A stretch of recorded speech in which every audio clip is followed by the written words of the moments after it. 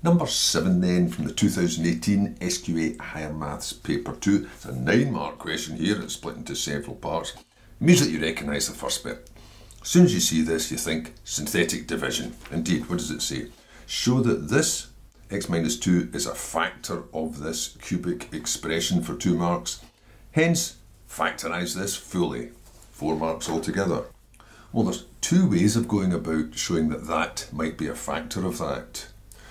One way is just to divide it into it and see that it divides exactly so the remainder is 0. And there are 2 ways of doing that. There's the real division, which I'm not going to do this time, or the synthetic division. The other way is to use the theorem that the value of this expression, putting the number 2 into it, is the same as the remainder that you would get if you were to divide by the factor x minus that number. So one way would be to put 2 into this and see if the value of that comes to 0, because that then means that the remainder on dividing by this factor would also be 0. So you could do this, you could say if x equals 2, that means you've got 2 times 2 cubed minus 3 times 2 squared minus 3 times 2 plus 2. Then you would work it out. 16, 12, 6 plus 2, and that indeed comes to 0. And then you can say, since f of 2 equals 0, that means x minus 2 is a factor. Now if you did that, you would get the 2 marks. You'd get one for evaluating it to get the answer 0, and the other one for making this complete statement. However, the problem with this is, it's a dead end. It doesn't help you with the rest of the question. So, you're better doing it the division way. And if you're going to be doing it the division way, just use a synthetic division rather than the full algebraic division. So, the coefficients here, 2, negative 3, 2. Now notice, 2 is the candidate that you're using.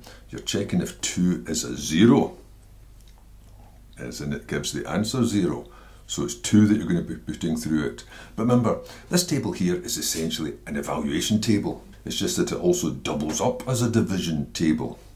So running through it, drop down the 2, multiply it up, 2 2s are 4, add it down, multiply it up, add it down, multiply it up, and there's a 0.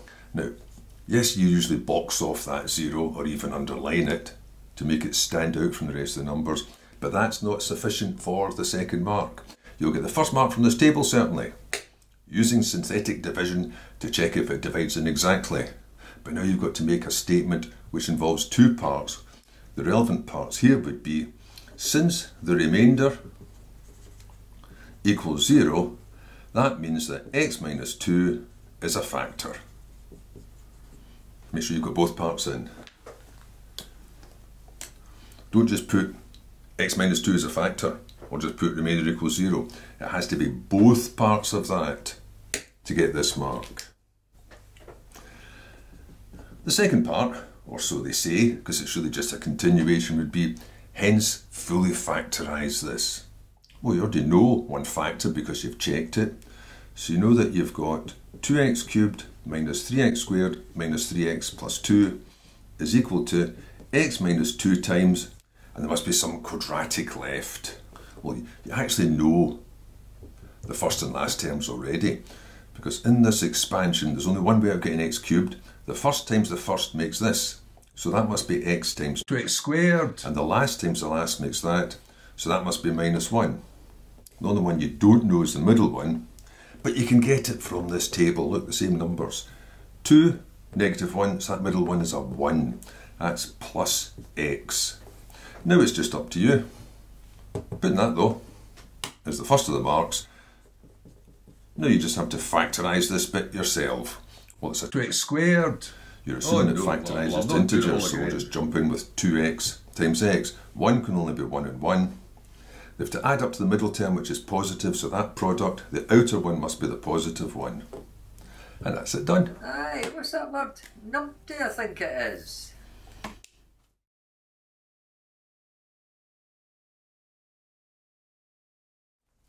So in part B, now it switches into recurrence relations here for these final 5 marks.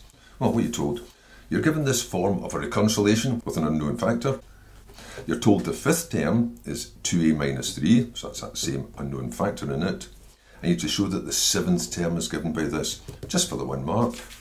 That seems a bit mean here, because if you know a particular term, the only term you can find using a recurrence relation is the following terms. That wouldn't be u7, that would just be u6. So u6, according to this, would be a times u5, which is made up of 2a minus 3. Take away 1. Multiply it out. 2a squared minus 3a minus 1. If you didn't multiply it out, and then you did it for the second step, you're just going to end up with a nested form, which would be another synthetic table. Now you can get u7 by doing the same step again. A times u6. Take away 1. So that finally gives you, 2a cubed minus 3a squared minus a minus 1 as required for 1 mark.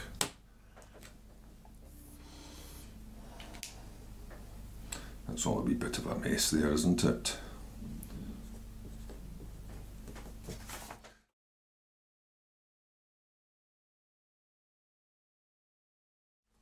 Now, part C, final 4 marks. For this sequence, it's known that u7 is equal to u5 and also that a limit exists. Well, if a limit exists, it means that multiplying number there, that factor, must be a proper fraction between 1 and negative 1. And that's the first thing you have to do. For 3 marks, find that value of a, and in the second part, find the limit. Well, you have to use this. u7 is equal to u5, it said. Well, that means u7, just copying it down, is equal to u5. Make an equation. And then, no surprise, when you bring that over, it'll affect the a term and the constant term. You've got 2a cubed minus 3a squared minus 3a, but plus 2 equals 0, and you've got the same expression that you had in part A. Because in order to solve this, you need to factorise it. But you've already factorised it here, so you know the answer. It's going to be, but these are a's, not x's. It's going to be a minus 2, 2a minus 1, and a plus 1 is equal to 0. So rearranging it, equating and rearranging it, gets a mark. Don't quite get a mark now, you get a mark when you solve that. So that means that a is either equal to 2, or a half, or negative 1. Now that is worth a mark. Then, you can't have all 3 answers because it said it had a limit. So there's only one answer, which is a half. And give the reason, since a half is between 1 and negative 1, because it's a proper fraction.